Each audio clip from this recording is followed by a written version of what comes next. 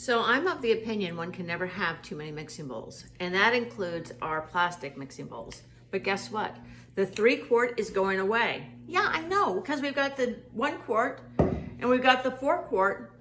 Isn't the middle one the one that's just right? I know, and this is the one that's retiring at the end of February. Do not miss this. This is a fabulous mixing bowl. All right, it goes in the microwave, it goes in the freezer. It has this rubber ring down here so that when you're mixing things, it's not sliding across your countertop. Again, this one's too small, this one's too big, this one's just right, and it's the one going away. Actually, I love all 3 of them because one can never have too many mixing bowls. Get the mixing bowl. It's a 3-quart plastic mixing bowl going away at the end of February. It's being retired. Grab yours now.